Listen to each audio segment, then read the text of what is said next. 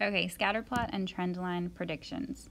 So on these, we're predicting what's going to come next on the scatter plot line, or maybe we're filling in somewhere on the line. On number 1, it says based on the scatter plot, approximate the weight, of 156 centimeters. So for centimeters, I'm going to find 156. So that would be right here. Okay, so if I look up here, that's where it's blank. That's what we don't know. So what I'm going to do is I'm going to look at all my answer choices and plot those numbers and see which one would make the most sense and where it would fall into line. Because you can kind of see that there's a trend with these, so you kind of have a general idea of where the number should go. And it'll be easier to see once we plot all these other numbers which one makes the most sense. Okay, so at 156, option A says 58. So let's see where 58 is on this graph. I'm going to plot it at 156. That seems a little low. We're going to try some others. 68. So at 156, I'm going to try 68. 68 is not even on the graph over here. It's going to be, probably here, I would say would be about 68. Okay, 62 would be about right here. And then we have 70. So at 156, 70, again, that's going to be higher than that one. So looking at those numbers, we already know that the 68 is way too high. The 70 is way too high. So 62 and 58 are the closest. But like I did earlier, if we were going to draw a line going through the majority of the points and how it keeps going, green would be the closest. If I had a steadier hand, it would probably have gone through green. So that one makes the most sense as to which one would fall in line. Same thing on number 2, use the trend line in the graph to predict the gift card balance after 5 meals have been purchased. So on this graph, we're looking at 5 meals, and we want to see which one would make the most sense. I'm going to use the different colors again. I feel like that was kind of nice and easier to see. Okay, so 50 would be about here, and so at 5. Okay, that's pretty close to the line.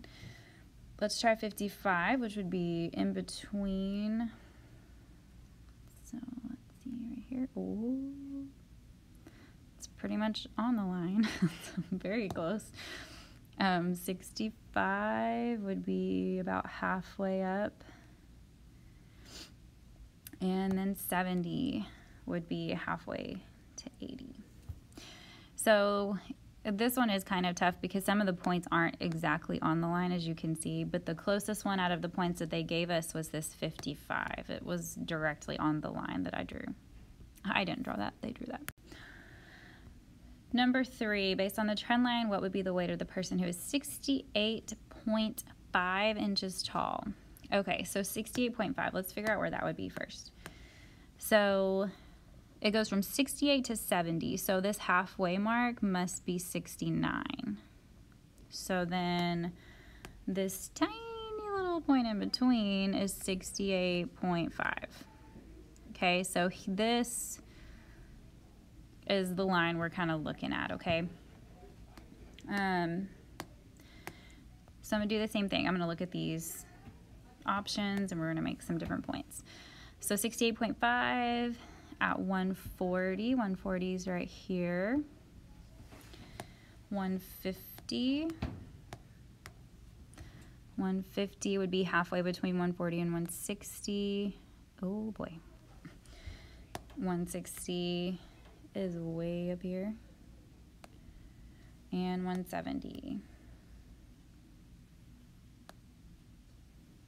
Okay, so think about which one of those is closest to the line or on the line. Number 4, based on the scatter plot, approximate the cost of a 3-foot ladder. So 3 feet is here.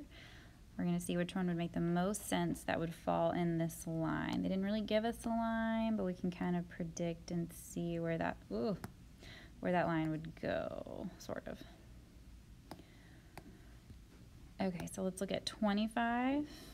So if this is 30, so this is probably 30. Here in between 20.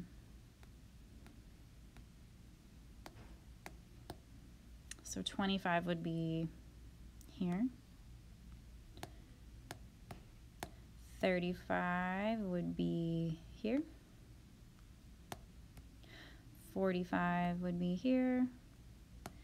And 55 would be here.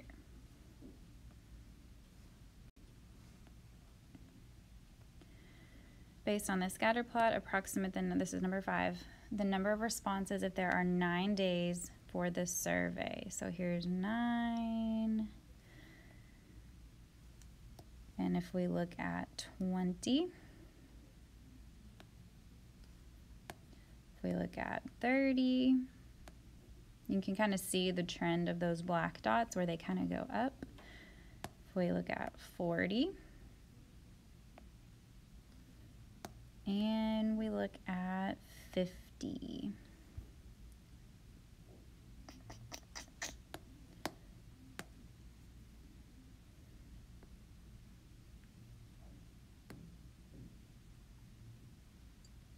So which is the closest? Number 6, based on the scatter plot, approximate the the x-axis if the y is 14. So we're kind of flipping them. We know the y-axis here. We want to figure out the x-axis. So I'm going to do the same thing though. I'm going to draw those points. So 5 at 14. So that would be about here. 6 would be here. 7 and 8 is not on the graph, but we can kind of estimate it would be about over here. So which would fall if that line were to keep going, which would probably cross. Based on the following data, approximate the age at 75 centimeters. This is hard to see. Oh my gosh. Might be easier. Oh my gosh. So that's 10, 20, 30, 40, 50, 60, 75. So 75 is here. Okay. So 15 should be here. It looks like they're going by 3s. So 15 is here. Let's go to 75.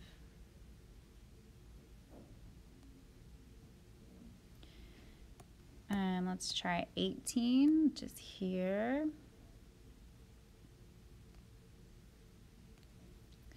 21.